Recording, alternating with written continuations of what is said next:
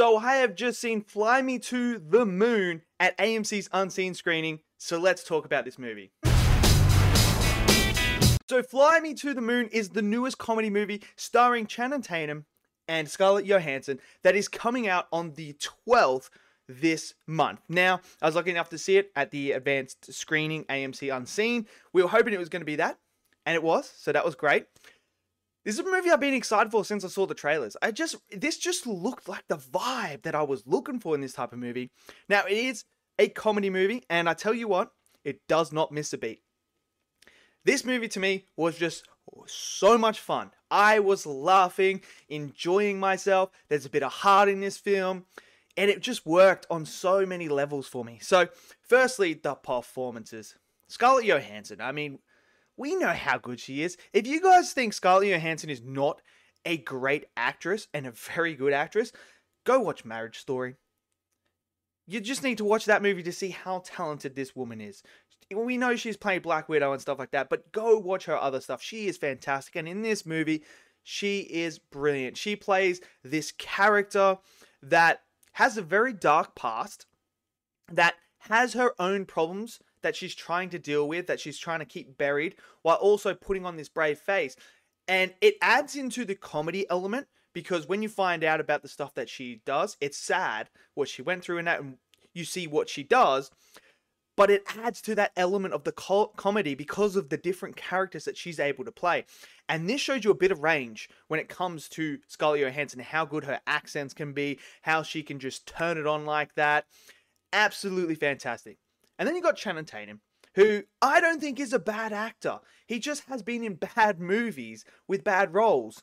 This movie, he was great in it. And the character of Cole himself, I really enjoyed that character. You know, they tied his character into the Apollo 1 mission and how that weighs on him. There's this really, really good scene where he's talking and he's being asked questions about it. Channing Tatum's performance in that is really, really good. And I just really liked the Cole character and just the way that the chemistry was between Channing Tatum and Scarlett Johansson, and the characters themselves, how they were the opposites. There's a whole thing about truth and lies, that theme that runs through this movie about truth and lies, and they are the yin and yang of that, of truth and lies. And the way that they come together, I thought was very clever and done brilliantly.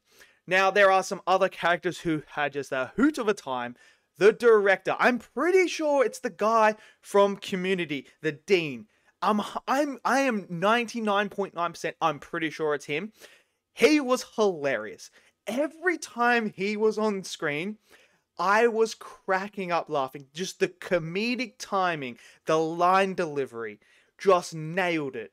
And I'm sitting there, and he just comes on screen and just says the funniest thing that is just a normal line, but it's the performance that he gives, the elegance of it, the timing, the delivery that just makes you laugh. And everyone else in the theater was laughing as well. Him and Woody Harrelson in the same room, going back and forth with Woody Harrelson playing like this character that we know that he can play, was just hilarious. And their back and forth was great. Woody Harrelson's great in here as well. He plays like this very mystery government man, you know, that's always listening. So that was great.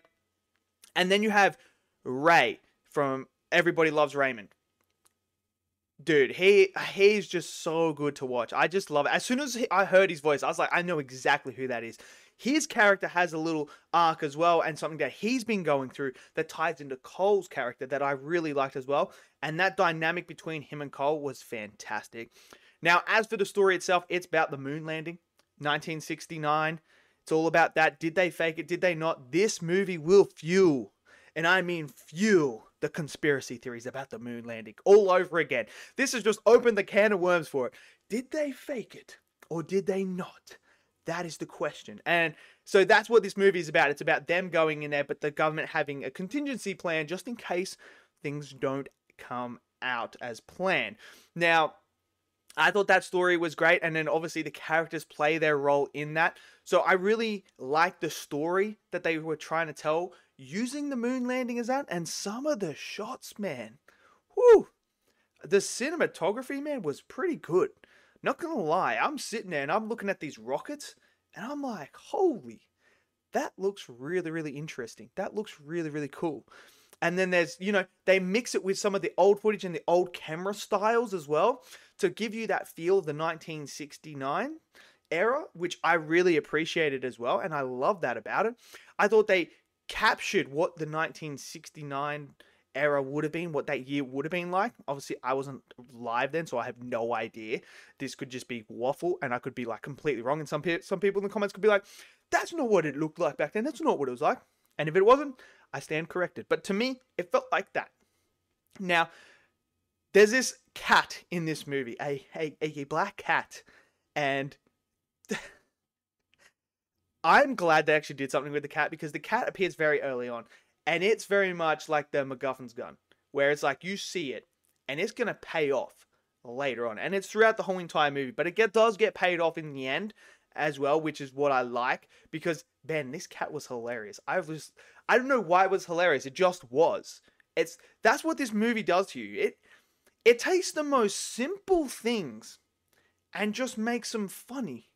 And I'm sitting there like, I don't know why I'm laughing at it, but it's hilarious. So I thought that all worked. The dialogue to me was decent as well. I think this is going to be a huge hit. I do. I feel like this is a movie that a lot of people are going to go out. And if you're looking to just have some fun with a movie, this is the movie.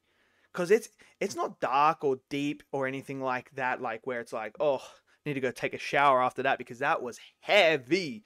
It's not that. This is just a good feel comedy. And obviously it's got the romantic stuff in it as well, with Channing Tatum's character Cole and Scarlett Johansson's character. Obviously there is a love story that is brewing to them that comes to the conclusion. Like, it does have those predictable notes that we're used to, those themes that we are used to when it comes to comedic rom-coms and stuff like that. But it's not over the top. So I think Apple have actually landed here with this one. And I feel like I said, a lot of people are going to enjoy it. I really do. I enjoyed it. I had a lot of fun with it. I was laughing. And look, that's all you can ask for when it comes to a comedy movie. Like, the primary thing you want from a comedy movie is to laugh. Like, that's what I go into it. I don't care. Story and characters come second to me in a comedy. The first thing a comedy needs to do is you need to make me laugh. Because if you're making me laugh, I'm having a good time. Whether it's stupid comedy, bad comedy, or not. If you're making me laugh, you're doing your job right. And there's plenty of comedies that have terrible stories and terrible characters that I love because they make me laugh like no tomorrow. This movie made me laugh, so check there. And it had decent characters, check. And it had a decent story as well, check. While it's not like this riveting Oscar-winning story or anything like that, this was still a very good movie that I really had a lot of fun with. So if you guys have seen it, let me know your thoughts down below. Smash that like button, click subscribe, and I'll see you guys next video. Until then, stay safe and peace out.